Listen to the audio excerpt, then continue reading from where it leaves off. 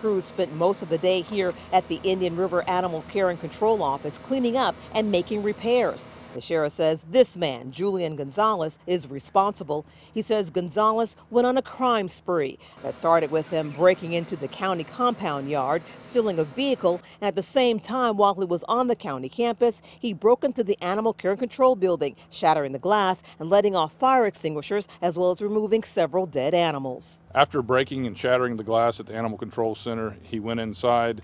At some point, he let off 2 fire extinguishers, as well as went into the freezer area where deceased animals are, cats and dogs.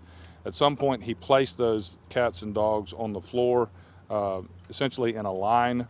The sheriff says at that point, Gonzalez fled in a stolen county vehicle and ultimately was captured back at the scene after a brief chase and reckless driving. He says by letting off the fire extinguishers, Gonzalez left behind fingerprints as well as footprints that link him to the burglary.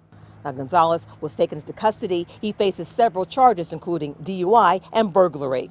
In Vero Beach, Angela Rozier, WPBF 25 News.